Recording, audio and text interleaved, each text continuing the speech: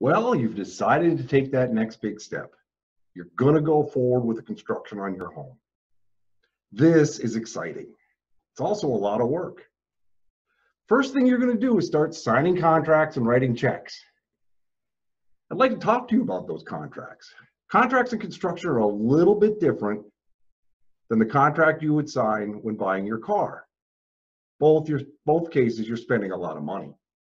But with a construction contract, design contract, surveyors, etc., these are service agreements. It's not buying a commodity. With your car, you can see it, you can touch it, you can test drive it. It's red, it's got 4 wheels. You're going to agree on a price. Most likely you're going to take it home.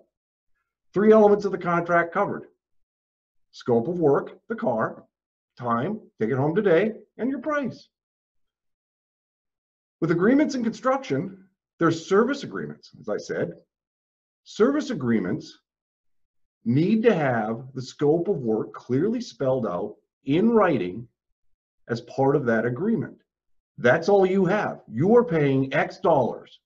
You agree on a time frame, but what is being provided to you has to be clearly spelled out. You can't touch it, feel it, or test drive it. So read your contracts carefully, know what you're buying before you buy it, before you sign, and before you write that check. You're starting a small business. Make good, wise, thoughtful decisions with your money. If you like this video, please give it a like, a share, or a follow. If I can answer any of your construction questions, jot me a note below. I'll be sure to answer.